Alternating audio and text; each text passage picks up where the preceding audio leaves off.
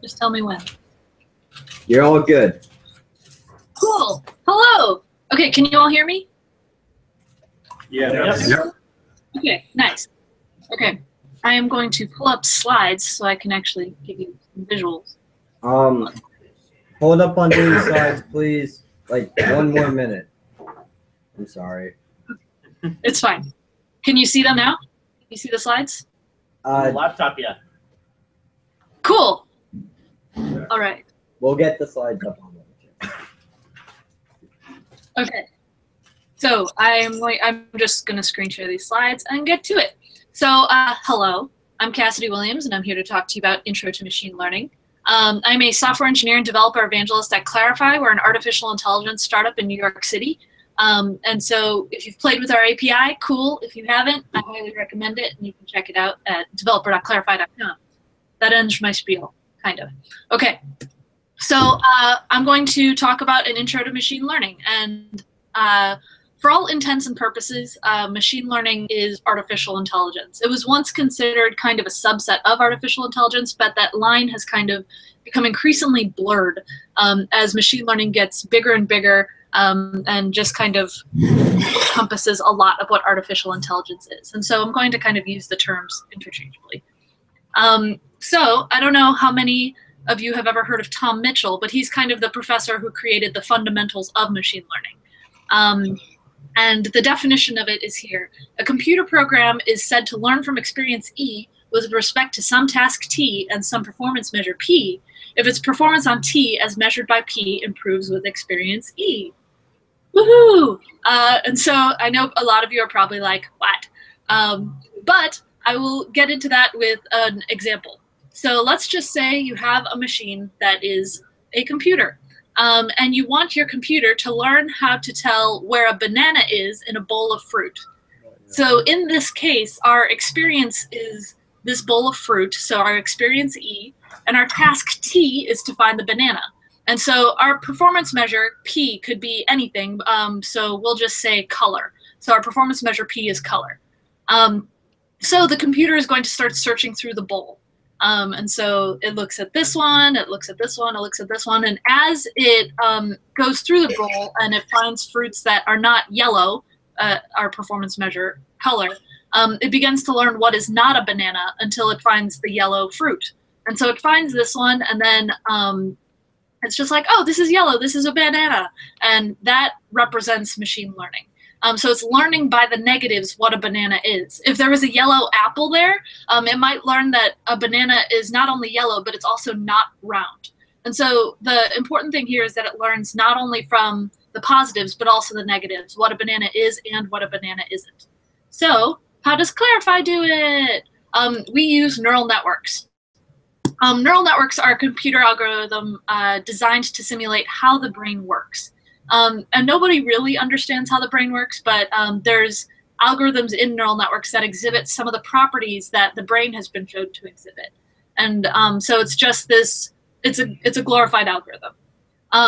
So in every neural network, there's some kind of training phase that can follow any parameter to follow. And so there's pairs of input data and desired output that's been collected beforehand. And so, for example, with Clarifai, our input data is images, and our categories of concepts are the output. And so if I have a picture of a dog, it might say dog, cute, furry, something like that, small. And so there's all kinds of different outputs that I could have. Clarifai started with 10,000 categories, and now we're at almost 11,000, or around 11,000 that the parameters fit into these categories. So first of all, there's an easy to understand way of doing this. There's a few different algorithms, and this is probably the easiest one to understand. And Clarifai does not do this, but it'll get you started. And that's adjacent neural networks. And so this might look familiar to a lot of you because it looks like one large map. It takes in positives and negatives on the input layer and creates nodes that match up with those positives and negatives. So you can have many, many layers. Layer on the left, the output layer on the right, and then this middle layer is hidden layers. And there can be many and many of those. So it takes in all kinds of positives and negatives, create nodes that match up with those positives and negatives. And as you train concepts and create parameters, it starts to create a network. And each of the nodes in that hidden layer in the middle has a confidence, and the highest confidence ones is followed and then calculated at the end. And so again, for images, the input would be images, and then the hidden layer are all the different characteristics of that image, and then the output would be tags for that image. And so I'll give you another example with a banana. So at the start of the training phase, all the parameters in that hidden layer start off at random. And so it can learn in any order. It doesn't have to follow anything in particular. And so the input layer is this photo of the banana. And anything past the input is a hidden layer, which, again, are those characteristics of the banana. And so it starts to iterate through. And first it looks at blue. And because the banana is not blue, it'll look at red. The banana is not red. And so it looks at yellow. And that's correct. And so now that it has determined that it's yellow, it's going to go to the next hidden layer of characteristics that would follow a yellow thing. And so there might be textures next. And so one of the textures that would follow is smooth, for example. And then the next one after yellow and smooth might be curved. And it gets the confidence level for all of these different features, and then it averages them out and then determines that there's a 97% chance that this image is a banana. And so it's looking at the picture as a whole and the characteristics of the major aspect of the image. That's what adjacency does. And so it kind of just follows this path of characteristics until it gets that. So that's adjacency. So then there's this awesome way that Clarifai does, and it's convolutional neural networks.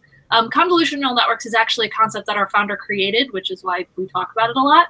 And it's very similar to adjacency. There's a lot of keywords that are similar, but it is different. And so this is kind of the map that you follow here. And it's a little confusing at first, and so I'll talk about it. But basically, it starts with an image and then kind of takes various aspects of the image until you get tags at the end. And so there are 4 definitions that you should probably know if you're going to start learning about convolutional neural networks. You don't have to memorize these, and I'll get into more of them in detail. But initially, there's local receptive fields, which is a window on the input of pixels. And so it's just looking at a specific set of pixels. Next, there's a feature map, which is just mapping from an input layer, so like the image, to the hidden layer. And so there's a hidden layer just like in adjacent networks. Shared weights, which is positives or negatives on a feature map that we talked about before. And then pooling, which is simplifying the information from the feature maps and kind of compressing all of them together. And so now that you have these definitions, I'll actually explain what's actually happening. So let's just say we have the banana again. Over the banana, we have this overlay of input neurons. And neurons are groupings of n by n pixels. You could have it as 5 by 5 pixels. You could have it as 1 by 1 pixels. That's what we use. You could have any set of neurons, but let's just say n by n. Then we have a local receptive field, which is a window on this grouping of pixels / and local receptive fields are more like M by M. M is in Mary. So there's N by N neurons and then M by M neurons for the local receptive field. So then we actually have to start using these local receptive fields to create a feature map. So first, we'll start with the local receptive field in the top left corner. We're compressing it and mapping this local receptive field to our first feature map, which will create our first hidden layer. A hidden layer can't exist without a feature map. And so you take this local receptive field of 5 by 5 neurons, again, it doesn't really matter, and then you compress it and then put it onto this first feature map. Then we slide the local receptive field over by, we just scooted it over by 1 neuron, but it could be any number of neurons less than or equal to M, because you want to make sure that you cover the entire image and not skip any aspects of the image. And then once you've scooted it over 1, that maps to the second neuron on the feature map. And so a feature map is the definition of one characteristic of this picture. And so as it goes out throughout this entire picture with this local receptive field, it just maps all of these to this first characteristic on the feature map, which composes of a hidden layer. So because each feature map is one characteristic, to do image recognition, we'll need more than one feature map. And so a complete hidden layer is a lot of these different feature maps. So that's each of these white squares here. And so the act of splitting the image into neurons, creating a local receptive field on those neurons, compressing that local receptive field into a neuron on the feature map, and then building a hidden layer out of these feature maps, which is a lot of steps, that's called convolution. And so eventually at the end of convolution, you get a hidden layer of feature maps that come from these local receptive fields. And this is actually what a hidden layer looks like in real life. And so this entire image right here that you see is a hidden layer. And the smaller boxes, like the 5x4 boxes right there, those are feature maps. Each of those are individual feature maps. And the little boxes in those feature maps are neurons from the local receptive fields. And this is where we talked about the shared weights definition earlier. These are what those shared weights are. And so the whiter blocks are more positive and the darker blocks are more negative. And so you have each of these feature maps that are specific characteristics and then different probabilities and aspects of the image that are more positive and negative. So you can determine what of that feature map is that characteristic, what's the confidence level of that feature map. So once you get past convolution, there's pooling. And so pooling, what that does, it takes the feature map from convolution and makes a more condensed feature map based on it. And so it's very, very similar to convolution, where it's kind of like a little window on neurons that's pooled into something. But this has just happened. It's very similar to convolution, but it only happens on the feature maps in the first hidden layer. And so once you get all of those feature maps kind of pooled together, you have this new map here.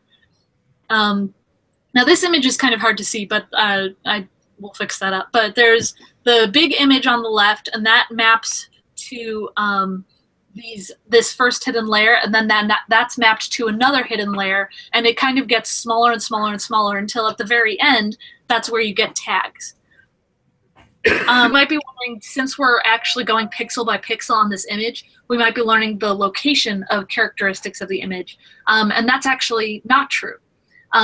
What happens is you can either you have to hold on to very specific aspects in order for the convolution to work properly. So you can hold on to the location or hold on to the characteristics. This is how all neural networks are.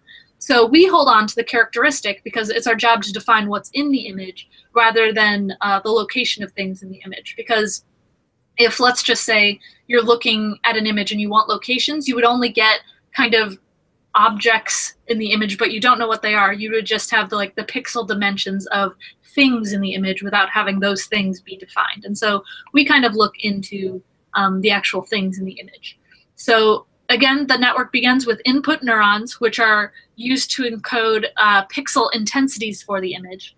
And then the convolutional layer, using a local receptive field and multiple feature maps, you find the characteristics of the image. And so with this hidden layer, then you pool those all together, create the feature maps, then you get the hidden feature neurons, and then at the very end, you end up getting all the tags, your output. And so this graphic might make a lot more sense again now that you kind of understand what happens. And so convolution, you combine all the pixels, you pool them together, and then we actually do convolution twice.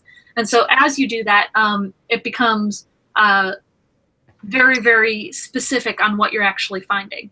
And with each hidden layer, the definitions of all of these characteristics are very independent of one another, unlike adjacency. With adjacency, for example, with that banana, we looked at color, and then we looked at texture, and then we looked at shape. With convolution, they're completely independent, and so we can put each characteristic on its own thread. And so the size of the operation gets smaller and smaller as you're doing this, and it's just multiple processes running individually with each feature map. So the speed of this algorithm is just dependent on the size of the image, and so it's O of n, which is amazing. It runs really, really fast, and because we do it this way. And so kind of in summary there, convolution is fast to train. There's multiple items found when you actually train it because you're, again, doing it with these individual characteristics. With adjacency, there's no recognition of spatial structure. Like, you don't necessarily find multiple things, but it's great for finding the major aspect of an image. But both of them are a neural network. They're both neural network algorithms. And so they're both good if you want multiple aspects of an image, like if it's a bunch of different animals or a bunch of different things, definitely use convolution. But if you just want to know what's in an image, this major aspect, use adjacency. Did you get that? I hope so. If you don't, again, I work for Clarifai. And so, again, we have over 11,000 concepts trained. So if you just wanted to give us an image or just try it out, you can use our API and just get your tags for an image. And it's pretty straightforward. You get all the confidence levels for each of the tags for your image. And so it might be kind of fun for you to play with. And that's the official end of my talk. But does anybody have any questions?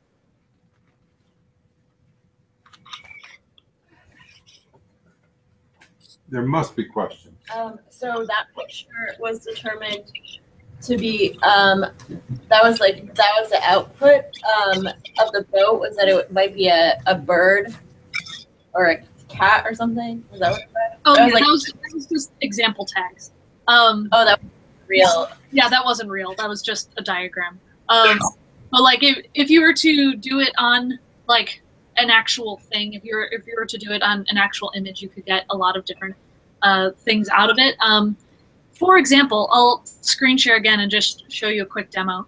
1 second. So if I were to go to clarifai.com, we have a demo. And I'll pull up a trusty image of a cat. Internet. I like that cat. So I'll get this picture of a cat, and then I'll put it on the Clarifai demo. 1 second. These are the tags that show up. So it says cute, cat, animal, pet, portrait, mammal, eye, fur, kitten, young, little, domestic, hair, baby, and whisker. And so they're all like very individual tags, and like baby doesn't necessarily fit the rest of them, but that's because they were all individually defined. And that's kind of how that works. Any other questions? I know I kind of just gave you a lot of information, but I'm here for you. When you mentioned that a convolution algorithm, is that related to like the convolution mathematical function used in a lot of signal processing? Yes, in a way. And that is actually more of a question for our research team that I should get answered. But yes, it's kind of related in a way. Convolution is like a newer concept that was invented literally in the past like 4 or 5 years. And so it's not nearly as well defined as convolution in like signal processing or anything, but I think mathematically they're related.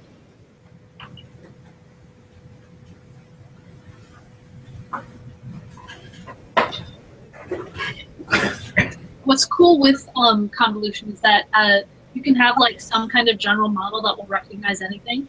Again, we have like 11,000 tags, but if you wanted specific tags, you can feed it a model, and then it'll only get tags related to that model. So for example, we have a weddings model, and so all of the tags that you get from a photo, you can get it specifically related to weddings.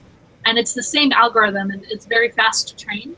It would just give you tags related to a specific model that you give it. And we also have new ones like for food, for example, or we also can determine if a photo is not safe for work or not with this kind of algorithm. Because again, it's fast, and once a tag is defined and trained, it can just add that to the network and learn based on that.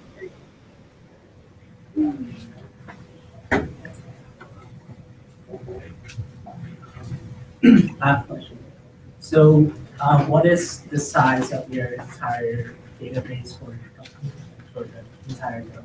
It's very low, because again, each tag trained on our network has to be trained individually. Our network of images that we have trained on is probably it's in the billions.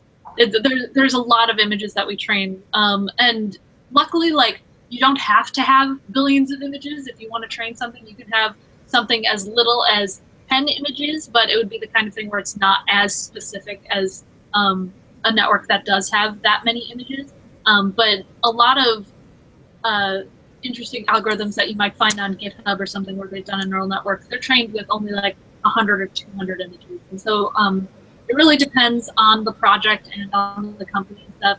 We pull images from all over the internet, and we have like a lot of partner companies that will give us their database of images with how they categorize them so we can train our network on it. So yes, basically billions of images, but you don't necessarily need that if you wanted to do this on your own.